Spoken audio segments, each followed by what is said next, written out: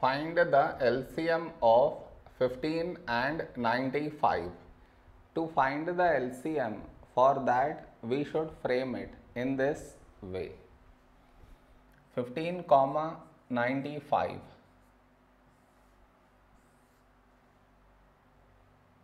This is your step 1. Now you should focus on to the first number, which is 15 here. In this number, last digit 5, so take 5. When do we get 15 in 5 table? 5 3 is 15. The other number 95, last digit 5, so this number is divisible by 5. First number 9, a number close to 9 in 5 table is 5 ones 5. 9 minus 5, 4, 4 carried forward 45. When do we get 45 in 5 table? 5 nines 45. Now here we have 3, 3 is a prime number, so 3 ones 3.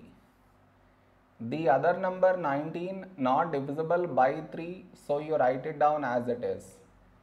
Now we got 1 here, so focus on to the next number 19. 19 is a prime number, so 19 ones 19. So we got 1 in both the places. So our LCM is the product of these numbers, that is 5 into 3 into 19.